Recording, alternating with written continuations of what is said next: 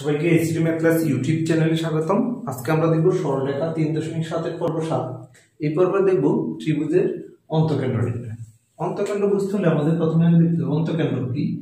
আসলে একটা ত্রিভুজের কোণের সমদ্বিখণ্ডক যে বিন্দুতে মিলিত হয় তাকে বলা হবে অন্তঃকেন্দ্র।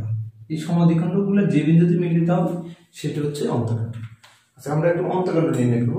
তো আমাদের বইতে একটা প্রবলেম আছে, যেমন শীর্ষবিন্দু দেওয়া আছে, অন্তঃকেন্দ্র বের করতে হবে। যেমন শীর্ষবিন্দু, তিনটে শীর্ষবিন্দু দেওয়া আছে 0, 3 ও 4, 0। এই ত্রিভুজের অন্তঃকেন্দ্র বের করতে হবে। আচ্ছা, এটার জন্য আমাদের আগে একটু চিত্র আঁকতে হবে যে সমীকরণটা কেমন হবে, সমীকরণগুলো দেখতে হবে। আচ্ছা, xy সমতলের উপর যদি আমরা বিন্দুগুলো ধরি 0, 0, আরেকটা এটা হবে A 4, 0, আর হবে B 0, 3। এখন এখানে O এর রেখার সমীকরণ কত? y = 0, এক নম্বর সমীকরণ। আর OB রেখার সমীকরণ হচ্ছে x = 0, এটা হচ্ছে 2 নম্বর। আর AB রেখার সমীকরণ কত? x অক্ষ এবং y কে ছেদবিন্দুগামী সরলরেখার সমীকরণ x/4 + y/3 = 1, বা 3x + 4y = কত? 12, বা 3x + 4y - 12 = 0। এটা হচ্ছে 3 নম্বর সমীকরণ। আচ্ছা, অন্তঃকেন্দ্র বের করতে হলে আমাদের একটু খেয়াল করতে হবে, এটা হচ্ছে 1 নং সমীকরণ, এটা 2 নং, এটা হচ্ছে 3 নং।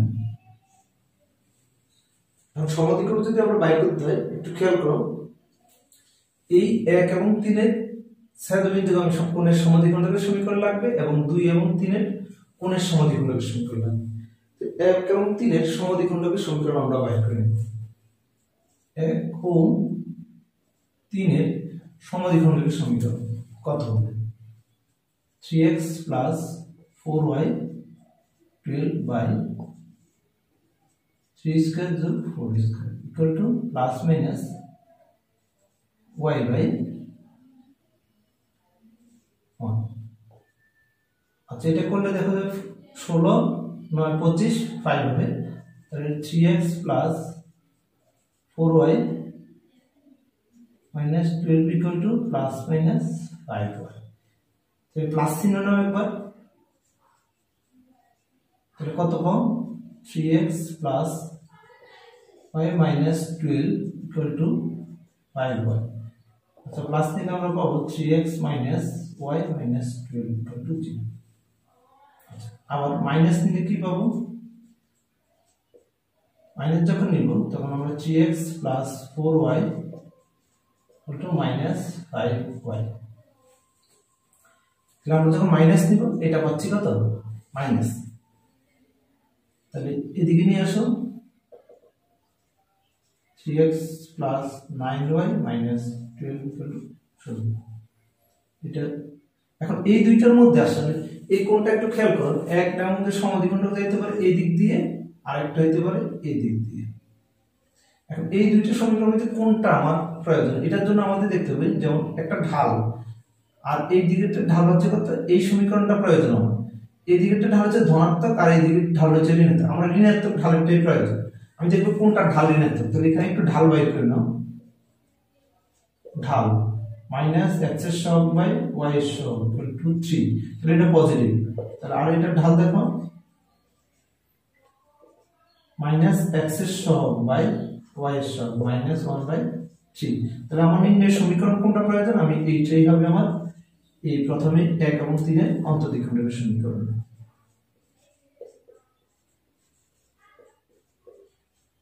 এটা হচ্ছে 4। আবার 2 এবং 3 নংয়ের সমদ্বিখণ্ডক সমীকরণ কি হবে? 2 এবং 3 এর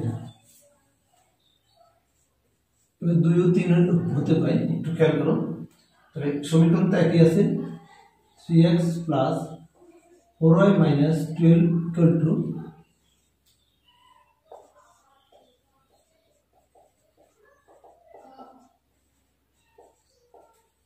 তাহলে এদিকে কত হচ্ছে? 3x + 4y minus 12 equal to এটা 5 হবে প্লাস মাইনাস 5x প্লাস নিলে কি পাচ্ছি আমরা 3x plus 4y minus 12 into 5x 2x minus 4y minus 12 equal to 0 তাহলে এটা আমরা ঢাল বাইর করে দেখি ঢাল কত মাইনাস x এর সহগ বাই y এর সহগ equal to half और মাইনাস নিয়ে কত পাচ্ছি 3x plus 4y minus 12 equal to minus 5x তাই এটা কত পাচ্ছি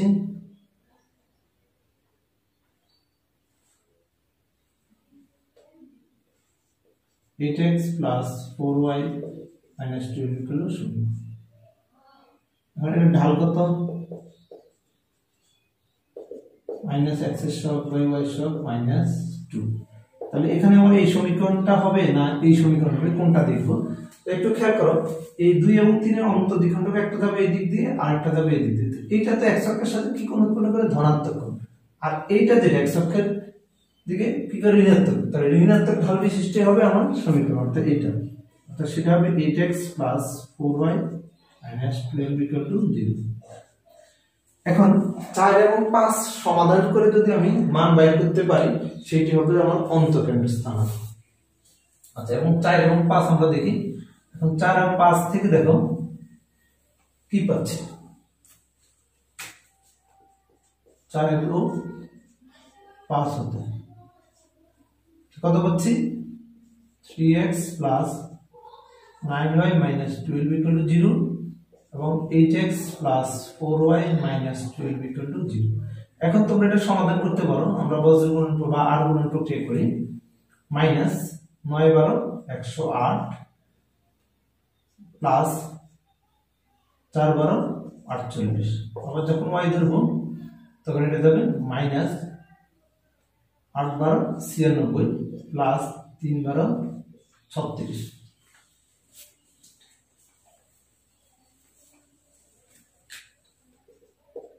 আচ্ছা এবার যদি হয় তাহলে 3 4 12 মাইনাস 8 9 72 তাহলে আমার দেখা যাচ্ছে এখানে কত হচ্ছে 60 এখানে মাইনাস 60 এখানে মাইনাস 60 এখানে 60 তো সুতরাং দেখা যাচ্ছে x y equal to 1 অর্থাৎ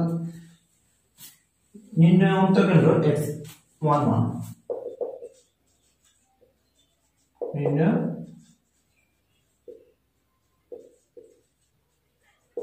অন্তঃকেন্দ্র স্থানাঙ্ক হবে 1 1 এটি ছিল আমার অন্তঃকেন্দ্র নির্ণয় প্রক্রিয়া কিভাবে তোমরা দেখতে পারো ধন্যবাদ সবাইকে আর যারা এখনো আমার চ্যানেলটি সাবস্ক্রাইব করো নাই এখনই সাবস্ক্রাইব করে নেবে পরবর্তী ভিডিওর জন্য ধন্যবাদ সবাইকে